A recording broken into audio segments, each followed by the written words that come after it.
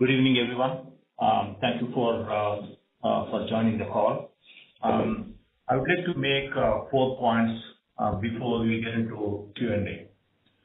The first point is about financial overview. So Q2 has been a milestone year for us, with revenue crossing 1,000 crore for the first time. So we delivered 19% revenue growth and 30% PAT growth, and with 131 crore of free cash flow. The second update I would like to give you around ValueFirst. So ValueFirst delivered very strong performance in Q2 and contributed at an incremental revenue of around 100 crore at a consolidated level. So ValueFirst was operating at 7% EBITDA before our acquisition. So ValueFirst operated at ValueFirst before acquisition. ValueFirst operated at 20% EBITDA in the first quarter of consolidation due to improved cost of sourcing and synergy efficiencies. We expect this business to operate at around 16%. We expect to complete the ValueFirst overseas acquisition in Q3, subject to regulatory approvals in local geographies. They would add around 60 to 70 crores on a quarterly basis to our top line. The overseas business operates at EBITDA profitability of low single digit, and we don't have the same level of synergies in those geographies. It takes a bit of time to drive the higher profitability. We expect to see the full impact of acquisition in Q4 of this financial year. And the third update I would like to give you on organic growth. So we delivered 7% organic growth on revenues YoY and a flat on a sequential basis. We have tailwind of price increase for 2 months in domestic business, which contributed around 35 crores growth sequentially. However, the demand was elastic, and we saw a drop in the volumes of around 7% in domestic business. So let me give you an update on Wisely ATP, which I think we have a lot of inquiries about Wisely ATP ever since we announced results to the market.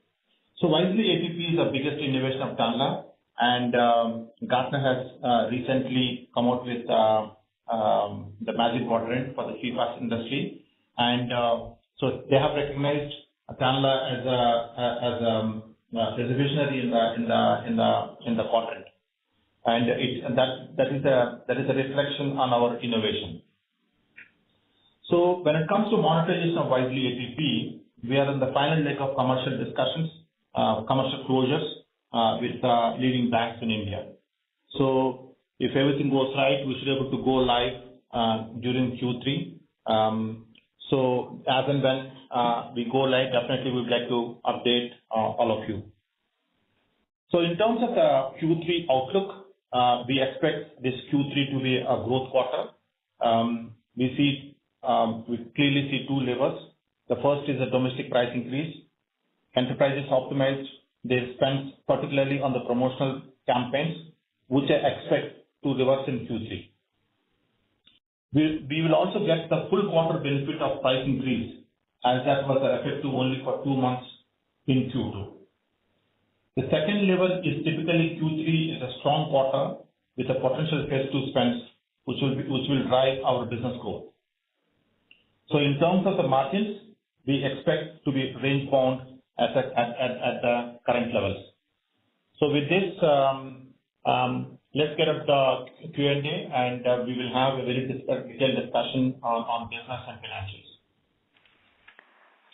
Thank you very much. We will now begin the question and answer session. Anyone who wishes to ask a question may press star and 1 on their touchtone telephone. If you wish to remove yourself from the question queue, you may press star and 2. Participants are requested to use handsets while asking a question. Ladies and gentlemen, we will wait for a moment while the question queue assembles. We have a first question from the line of Amit Chandra from HDFC Securities. Please go ahead. Yeah, sir, thanks for the opportunity. So my first question is on the organic revenue. You mentioned that we had price increase and we have a volume drop of around 7%. So the volume drop is a function of the price increase and the lower promotional spend, or is it also a function of the consolidation that has happened in the industry where two of the larger players like Caleria and Telesign has been acquired? So is there an impact of that also because those volumes have moved out?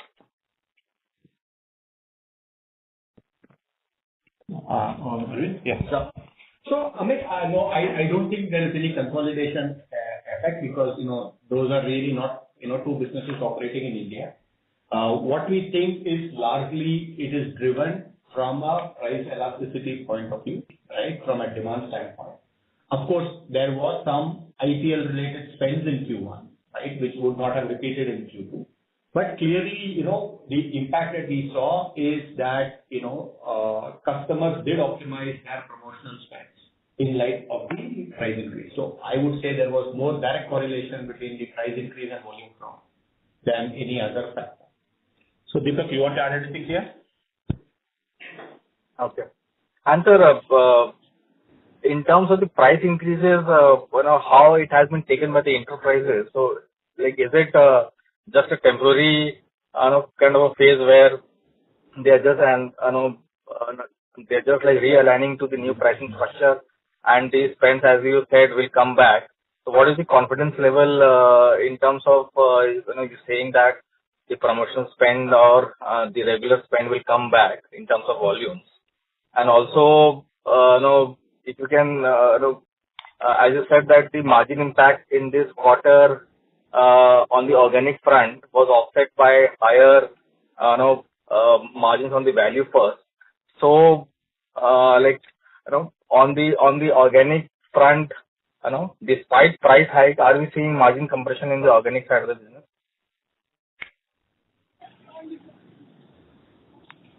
So there are two questions, Amit. Yeah. So Deepak will address the first question, which is largely in terms of how the customers have reacted to price increase and how sustainable we believe it is. So Deepak, maybe you can start off and I will take the second question. Yeah. So in terms of promotional spend, Amit, see, whenever there's a price increase, obviously, it has not been taken very nicely, right? So the customer takes some time to digest that. And then there are some budgetary approvals also, what they need, so that takes time. So it happens every time. I mean, there's nothing new in that. And what we feel is that, promotional spend will be back with a bang in Q3. So now the festive season has started and it'll be back, right? It is already, started to coming back, as I would say. So, yeah, so this is what it is. Yeah. So, Amit, on your second question, right? No, the price increase is not margin dilutive from a percentage standpoint, right? So there are multiple levers on profitability that keep moving up and down, but price increase, if anything, would be accretive, right, on a steady state to margin percentage. So that's really not how it has played out this time. Okay. And also the impact that will have, so you mentioned about the loss of contract, the VI, the contract loss that we have. So that impact will mostly come in quarter 3 and quarter 4. So, will it, because it is impacting the higher margin kind of a business. So can we see at the console level, the margins sustainable at 18-19%, or we can see some margin pressure coming in the coming quarters? And also, if you can comment on the ATP. So you mentioned that it's going on and the POCs are still going on. But any status of tie-ups with other telcos, because we have wisely ATP tie-up with one telco. So are we targeting other telcos also in terms of tie-up? Amit, Uday here. In terms of your question on the VIL deal, okay. I think we may not see any impact in Q3. That's what my belief. That's number one. Number two is, meanwhile, we are concentrating on other businesses where it is expected to compensate the loss of opportunity with VIL. So net, we don't see any margin pressure going forward. That's number one, right? Number two, in terms of Wisely ATP, not that POC has been ever ending. We have completed the POC for 3 months for the 4 large banks in India. The platform has demonstrated a phenomenal results. It is almost brought down the complaints by 90%, including with HDFC and other banks. But as I mentioned earlier, this product needs bit of approvals from the various regulators.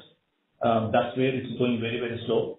Now we have clarified a lot of points with the various regulators, mainly with the RBI and the TRAI and DOT. Now, and our business teams are engaged fully with the banks to close the commercials. If I'm allowed to say, we kind of closed the commercials with one of the largest banks in India, but we just about to close an agreement. So as and when we close one agreement, that agreement we should be able to go live, and then it becomes easier for us to close the other with other enterprises.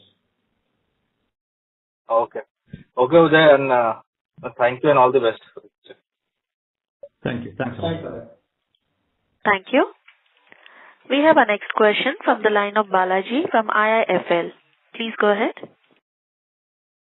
Good afternoon. Congrats on a strong quarter. So I have 2 questions. So first is, what is the status of the deal that you signed with the largest e-commerce player, which you announced during last quarter's results? Number 2 would be, can you just remind me on how the NLD SMS pricing stacks up with respect to other channels, especially after this price increase? Thank you. Deepak, you want to take both the questions, please? Yeah, sure. Balaji, the international customer which we mentioned last quarter, the onboarding is complete, and we already started seeing some revenues and some traffic flowing into our platforms, but it is not completely fully ramped up as of now, as it takes time. But we feel that in Q3 the ramp up would be completed, and we'll have the full capacity coming onto us by the time we exit Q3. So it has already started. I mean, it's already customer is onboarded and the business has already started. So in Q3. So that is one. And what was the another question? The other one was on the after these NLD price hikes, how does the NLD price stack up with respect to other channels like, say, a WhatsApp or an RCS or even an email for that matter? See, the NLD price is still cheaper than other channels like RCS and WhatsApp, right? Even after the price increase. But yeah, RCS and WhatsApp has their own features, their own advantages. So so it all depends. Now it is more like, providing a complete mix of the channels to the customer, and the customer would decide which one to pick up, because WhatsApp and RCS and even Truecaller, they provide, rich media, they provide conversational facilities, and long messages. So their customer has a choice to move to those channels as well. Okay. Just a quick clarification, follow up on the first question on the largest e-commerce player. When you said that the ramp up would be completed during 3Q, in the last quarter you had said that your endeavor is to handle about 2/3 of their traffic on your network. So by the end of 3Q, will we be somewhere close to that? Yes, absolutely. this is what we are striving for. Yeah. Okay, thanks. Great, and all the best. Thank you. Thank you. We have our next question from the line of Deepak Chokhani from Trade Capital. Please go ahead. Thank you for this opportunity. I just have one question. The others have been answered. Sir, how many new platforms are we currently working on? And will there be any platform which will be commercialized apart from ATP in this fiscal year? So Deepak, it's a good question, but it's too early to comment. As you know, in fact, we did visit our Innovation Experience Center in Hyderabad. That center is basically established to come out with a lot of new platforms. But definitely we'll inform the market as and when we're ready with a new platform. Okay. Thank you. Thank you. We have our next question from the line of Amit Agarwal from Levi Investments. Please go ahead. Hello. Yes, sir, you're audible. Please go ahead. My question is regarding WhatsApp segment. So we have 15% market share in WhatsApp segment. Any reason that we have such a low market share in that particular segment? Plus, WhatsApp itself is coming out with a lot of business solutions. So do you take it as our competitor or our enabler? Should I answer this? Hello? Yeah, Yes. sure. Yeah. Yeah. Okay. So, just to, I don't know if you missed that. Karix Mobile has been awarded as the growth partner of the year in this year by Meta in the recently held event. There was a very huge Meta event happened in Bombay, and we've been awarded as growth partner of the year, and that is one. Number two, with ValueFirst coming in, our market share, combined market share is much higher now.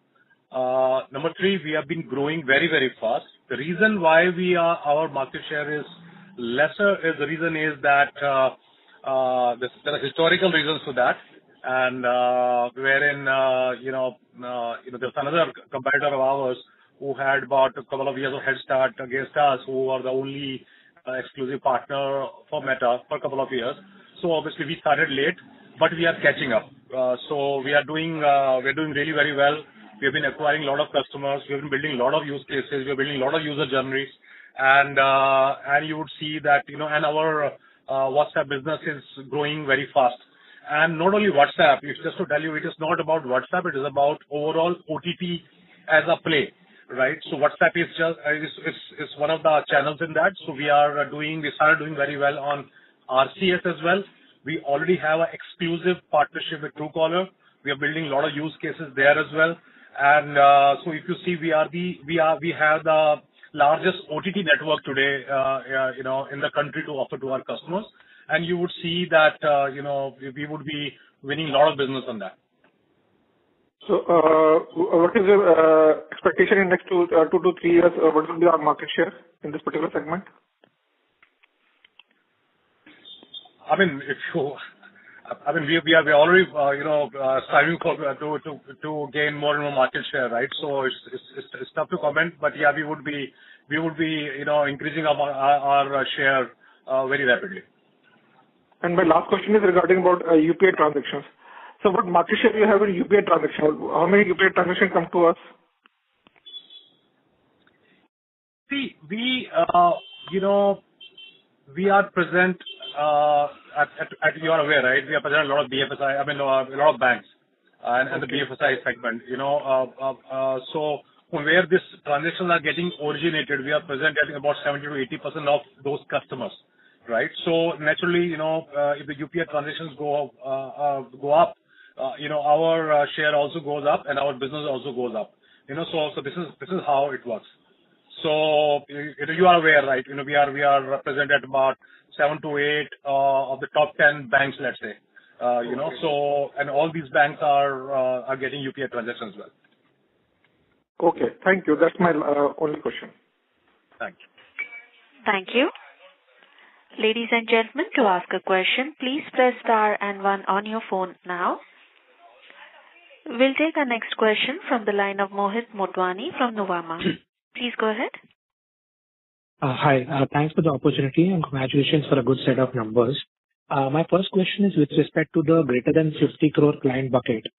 Previous quarter, we had 19 clients in that bucket, and there were some 2 clients of value first. Now, from total of 21, this has come down to 17. So just wanted to understand, is this there's a customer loss or a loss in wallet share, or is it just because of lower spends by the enterprises that it has moved to other bucket?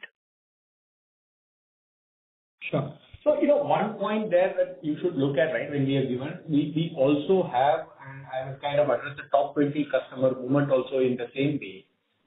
Value First itself was a large customer of Tanla. So, in a way, when you consolidate, it becomes an intercompany transact customer. So, it no longer is a customer there, right? So, that is one of the reasons why you see even our top 20 contribution revenues coming down drastically. Okay. So, that is one. 2 is that, this is on a quarterly average basis. And the one point which we should note is they had certain amount of, IPL related spends, seasonal spends in Q1, right? And I'm confident, therefore, when you again see the seasonal spends come in Q3, you will see this number go up, right? From there is no customer we have really lost. Somebody moves from 13 crores in a quarter to 12.2 crores in a quarter, which is what has happened for a couple of our customers. That is really what is causing the swing. Because if you look at from a greater than crore customer, right, you've seen a very, very significant movement. If you've seen a 10 to 50 crore, you've seen a significant movement. So maybe, we can't look at only one bucket, but there is no real big loss in terms of customers. Some of them have slipped down from, kind of 13 crore run rate to 12 crore run rate, and that's really contributing to the shift. Sure. And just for a clarification, so what was the volume degrowth for the quarter? I mean, there was a IND price increase, in fact, which came from the last quarter. On a year-on-year basis, there would have been some benefit from IND price increase plus the NLD price increase as well. So what was the total volume degrowth for the quarter, if any? So we will not really calling out volumes across the segment. It does not make sense. What we've said is on a sequential basis, our domestic business volume growth declined by 7%. And that's really all we are selling with respect to volume. Okay, sure. Thank you so much for the answers. Thank you. We have a next question from the line of Anil Sarin from Centrum Wealth. Please go ahead. Hi, Uday, Deepak, Arvind. Thanks for the opportunity. First of all, I want to congratulate you on coming out with such a detailed presentation. Then there is a press release, and then there is a letter to shareholders. So what that has done is it has made our job easier. So much of information. I don't think too many other companies provide this. So that's a job well done. My question is regarding during the AGM, you had mentioned today that there is this. You are also pursuing ATP opportunity in Saudi Arabia. So if you could provide some, update on that. That is one. Second question is, assuming all these things go through, what is the revenue impact? And I'm not asking for a particular revenue, but I just want to reference the TAM which is given in one of your, I think it's there in the presentation. So as I look at the TAM numbers, current TAM going forward in future, etc., the security part is pretty slim over there. So is it true that the ATP would not be a substantial contributor to revenue as we go forward? So these are the 2 questions I had.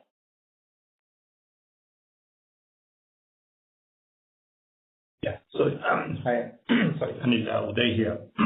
So when it comes to Saudi, yes, we have been constantly in touch with mobile carriers out there. In fact, I personally visited along with my business team a couple of times to Riyadh. So the problem with both Saudi and mainly in India right now is in both the countries, DPT support, the data protection bill is approved. The same thing happened in Saudi also. Probably 1 month here and there, both the countries approved the data bill at the same time, and that is really pushing. That is really slowing down of Wisely ATP deployment. What it means to say is, this Wisely ATP has to be integrated tightly with mobile carriers, mobile operators in the respective geographies. And then people are looking from the lens of data privacy and data security issues, that is really slowing down. Otherwise, the impact that it is delivering to all the enterprise, mainly to the banks, is astonishing, right? So that's number one. Number two, when it comes to the revenue potential of Wisely ATP, what I would like to make a couple of statements here. One is it's a more of SaaS product, meaning to say that once we deploy with the telcos and once we start charging to enterprises, so we want to charge per user and per month. So it's more of a SaaS product. It's more of a subscription product, okay. So when it comes to TAM, what we mentioned as part of the presentation, one of our presentation is the one we're talking about is what we want to keep it with us. We don't because whenever we receive the money, we have to share with the other ecosystem players, mainly with mobile carriers and other players like WhatsApp, and it could be even Google also. So we're still working on it live. So what the TAM that we mentioned is what we're going to keep it, potentially keep it with us. So we're not really capturing the total TAM of this product. Okay. Thank you. Did I answer your question? Yes, that's been very useful. One follow-up question is, you mentioned that the Vodafone impact about that firewall impact is going to be felt in the fourth quarter. Meanwhile, the ATP obviously would be up and running by that time, all going well, as well as the NLD increase and the value first, all of those would be there. So net, how much of a setback would the exit of Vodafone, that firewall business, have on the fourth quarter numbers? Anil, it's difficult to answer, but our intent is to make it nearly zero, okay? And we have a lot of levers on our side. One, as you rightly said, the price increase in India, domestic price increase in India, that's number one. Number two is we are doing a lot of stuff on as explained by Deepak, we are doing a lot of solutions on OTT players, mainly on the Truecaller, WhatsApp, and RCS. So they are on fire. And so we're not too worried about what we lost, but we are worried about how to implement new solutions on the channels that we have. So very pretty gung-ho about the new channels that we have. In fact, we have ourselves have terminated or agreed not to extend the agreement with VAL because it needs a huge financial commitment. And so, as I explained last time, our strength lies with innovation, not to offer financial commitment to any operators in any country, including India. So, to answer your question, we are not too worried about it. Our intent is to make it nearly zero impact. Okay. With your permission, I just had one broader question, and not to do with quarters, but can I ask now? Yeah, please, Anil. Please go ahead. Yeah. So, Uday, if you go back in your own history, many years ago, you had operations in I don't know how many countries, at least 20 countries. So, international is nothing new for Tanla. Why is it that you are still confined to India when you have a history of operating in multiple countries in the past? See, good question, Anil. We did operate when we were very small, when we were very young in most of the markets. Absolutely, I completely agree with you. But we have slightly changed our strategy. One is we see India is the biggest opportunity for all of us, mainly for Tanla, because we understand the local market very well. We understand the local terrain very well. And also, the way we would like to see ourselves is wherever we operate, we would like to be the market leader. We don't want to spread into 20, 30 countries, and where we would like to generate around 50 crores, 100 crores in each geography, which we're not good at. So wherever we enter, we would like to make ourselves as the market leader in that geography before we move to the other geographies. So we are not in a great hurry to move to 20 countries and impress the market. No, we are not in a mode. All right. Okay. Thank you for the clarification. Wish you all the best for the coming quarters and years. Thanks, Amit. Thank you. We have our next question from the line of Tejas Shah from Laser Securities. Please go ahead. Hi. I heard part of the why discussion. Why did we lose that customer? Another thing is are we losing a lot of customers to Route Mobile for any pricing pressure or any services issue?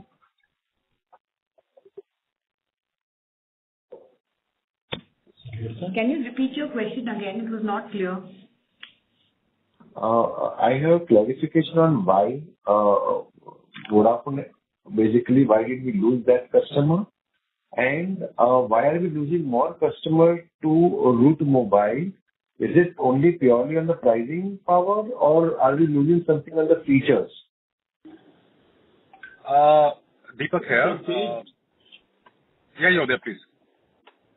No, Deepak, please go ahead.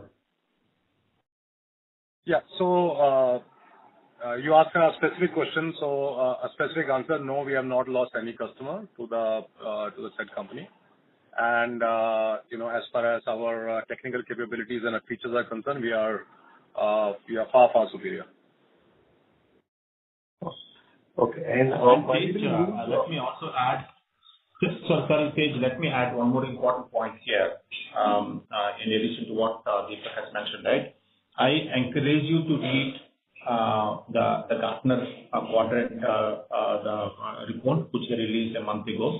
In fact, we are planning to send to all our shareholders from next Tuesday, Wednesday onwards.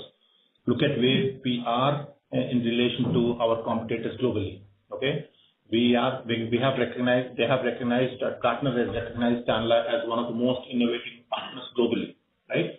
So that speaks volumes about our innovation. That speaks volumes about our platform's capabilities, right? So I hope I answered your question, Tej. Yeah, but then how quicker we'll be able to grow our EBITDA or margins because our products are superior, services are superior, but then are we facing any pricing pressure from anywhere? Deepak? Pricing pressures are there. Okay, and I would say, India is such a market that where customers are very, very sensitive about pricing. Okay, they want the best of the world. They want best of the solutions. At the same time, they would still look around and ask for the, who can give us the best price, right? So this is what it is. But if you really ask me, we have been, innovating. Not just in terms of platforms, we are innovating in terms of our solutions, we are innovating in terms of our overall offerings. So what we are doing right now is we are going to the customer, we are saying, hey, how we can bring your overall spend down and how we can give you better ROI, how we can give you how we can add value to your business. Provided, if today my share is 50% or maybe 45%, would you give me your 80%, 90% share if I bring your overall cost down, right? And so this is what our pitch is, and that is helping with, as I mentioned, with our overall offerings. We have our, as I said, largest OTT network today, which helps. So now we can differentiate. Let's say it's not necessary that for every transaction or for every communication you have to send an SMS.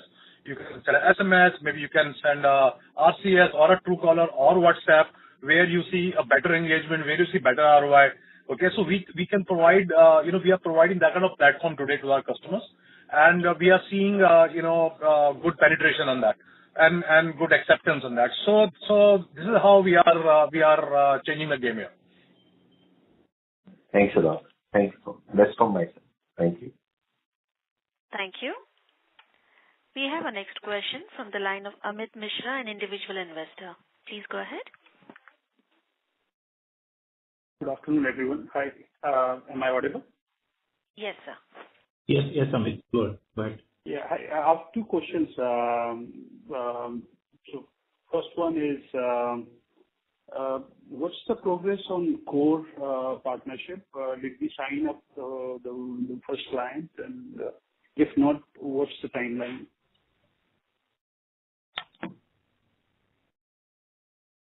So Amit, we have a partnership with Core for the last a little more than 1 year.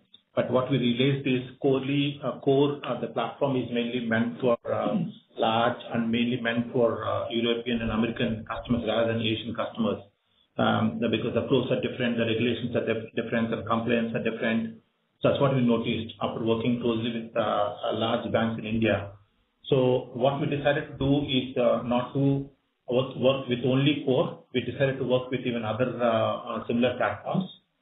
So the board and the senior management have taken that conscious decision last month to not necessarily to work with only Core, but also to work with other similar platforms where they can help us win more business in India. So we don't really worry about the Core on that front. Amit.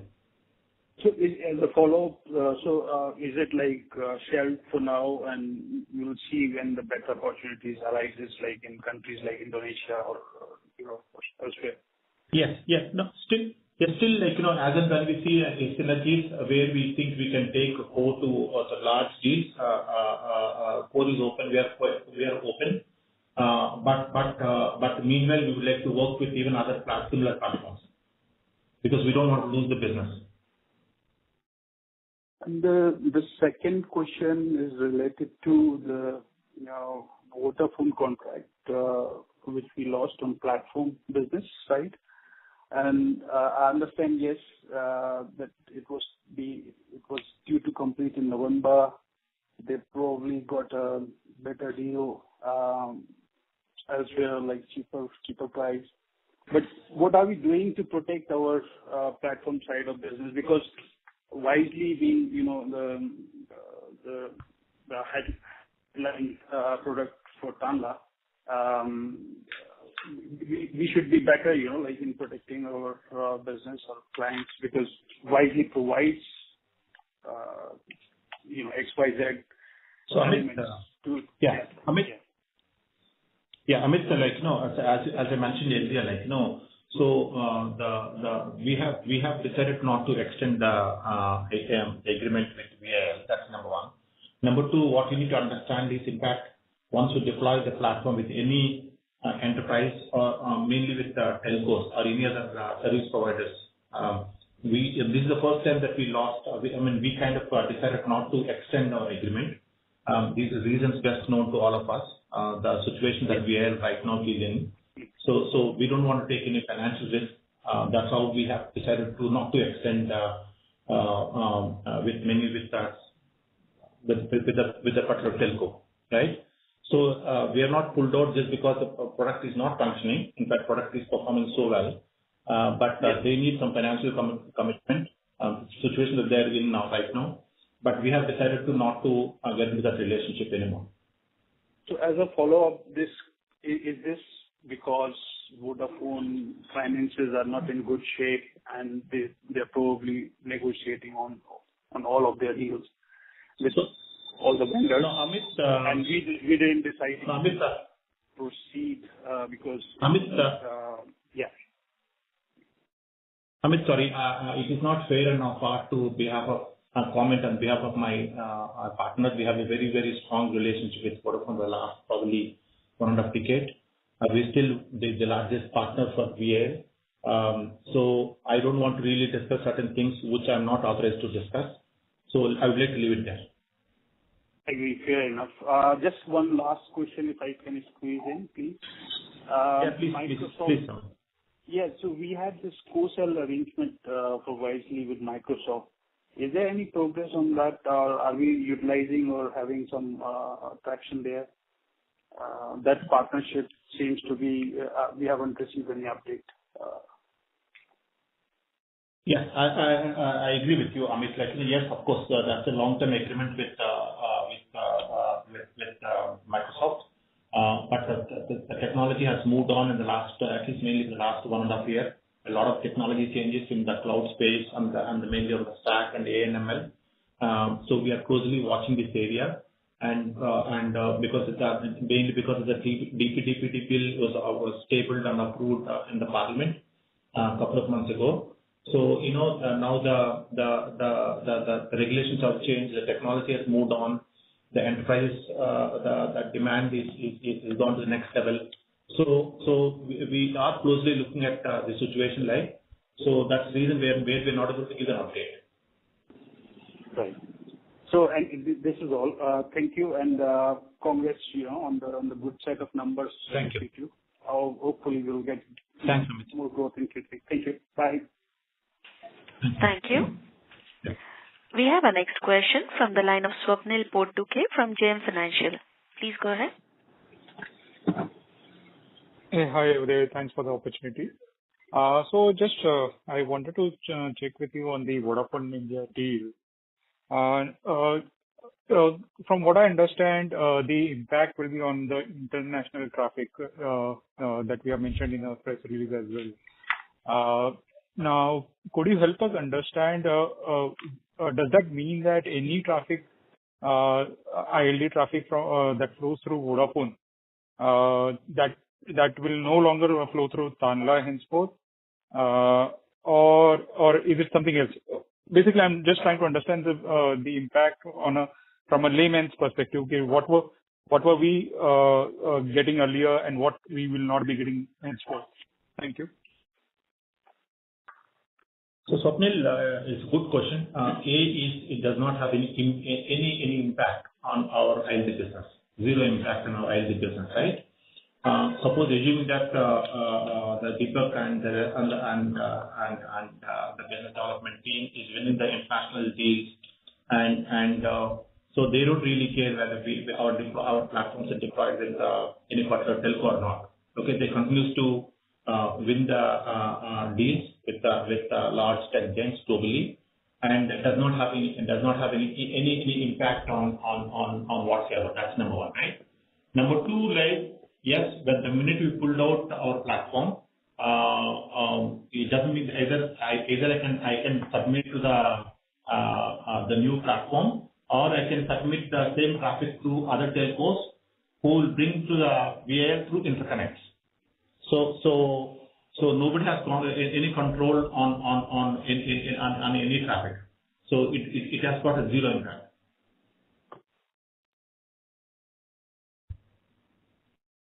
Okay, got it.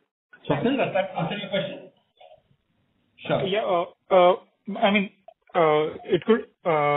If you could just go a little bit more simpler, because see, the issue over here is like, it obviously we don't understand the technicality so well in terms of how the deal was. So Swapnil, yeah. So Swapnil, currently we are managing their firewall. Okay. So once our deployment is over, we will not be managing that firewall. What does it mean is what firewall does is it detects which are international messages and which are the domestic messages, and it blocks the domestic messages, and it allows only international messages to pass through, so that there is no revenue leakage for the telecom operator, right? So this is what our firewall is doing currently, and for that we have a revenue share arrangement with the telecom operator, and which we already stated that what would be the financial impact once the deal is is over. But as far as our ILD business is concerned, let's say ILD business here is done by Carix Mobile or now even Value First, so and similarly a lot of other companies. So we are unaffected by that. Okay, so we would still continue to connect with all the operators and continue to enjoy the same similar pricing, and so there would be no impact either on pricing or on services. Got it. Very, very clear. Thanks a lot for that explanation. Yes.